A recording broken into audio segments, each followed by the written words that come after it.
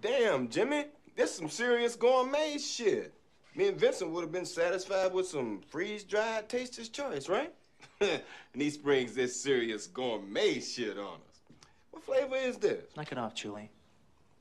What? I don't need you to tell me how fucking good my coffee is, okay? I'm the one who buys it. I know how good it is.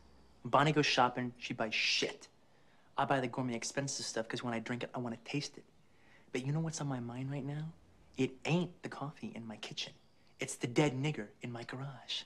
Oh, Jimmy, don't even worry about it. No, don't think about anything. I want to ask you a question. When you came pulling in here, did you notice a sign out in the front of my house that said dead nigger storage? Jimmy, you know I ain't seen no shit. Did you notice a sign in the front of my house that said dead nigger storage?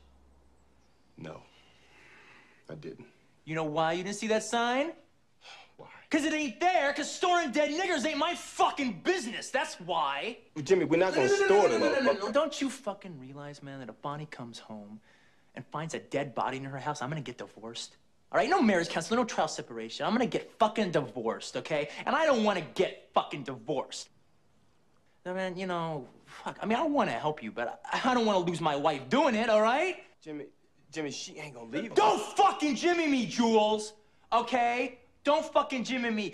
There's nothing that you're gonna say that's gonna make me forget that I love my wife, is there?